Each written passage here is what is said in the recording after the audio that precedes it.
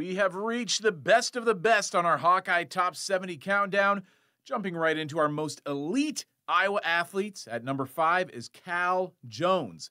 Cal played for the Hawkeye football team from 1953 to 1955 under Coach Forrest Evashevski, and you can make the case that Cal Jones set the standard for the Hawkeyes as a lineman producing factory.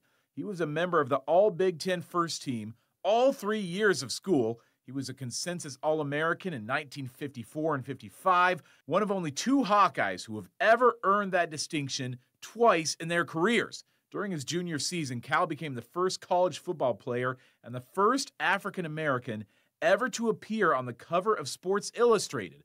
That season, he was named to 15 different All-America teams.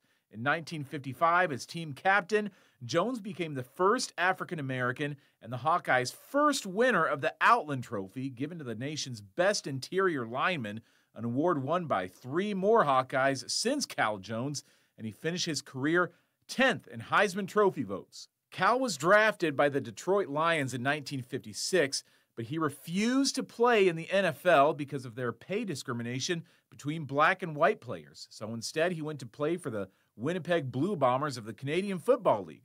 After his first season in Canada, Cal Jones was traveling en route to see the Hawkeyes play in their first Rose Bowl, but the plane he was traveling on crashed in the Cascade Mountains, killing all 62 people aboard. After their Rose Bowl win, the Hawkeyes sent the game ball to Cal's mother in Ohio.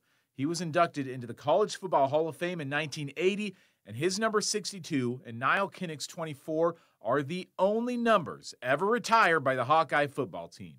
Cal Jones, number 5 in our Hawkeye Top 70.